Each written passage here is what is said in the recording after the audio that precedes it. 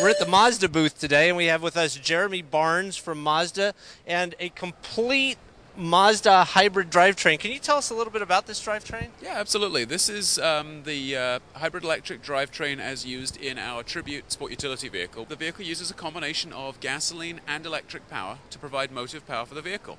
All right. Normal operation. Start up just like you would a normal car. Get in, put the key in, turn it.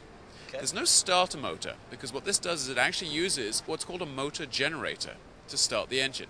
So we turn the engine over normally, you apply fuel and spark, and the engine starts just like a normal engine, all right? Okay. The engine will run till it's warm.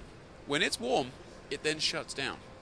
Okay. So you're sitting at a stoplight, the engine's off, you're producing no exhaust emissions, and you're using no fuel. All right. All right, you put your foot on the accelerator, you start to pull away on electric power.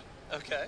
Get up to about 8, 10, 12 miles an hour, somewhere around there, the gasoline engine kicks back in automatically and seamlessly and silently, and so much so you'd be hard-pressed to tell that it had started, except for a power flow display on the dash that tells you it's running. Then you get both the electric and the gasoline that help you drive the vehicle up to, say, highway speeds, at which point the electric system shuts down. The gasoline engine is used to drive the vehicle. Gas engines are very, very efficient at constant speed, constant load operation, like on a highway. Okay.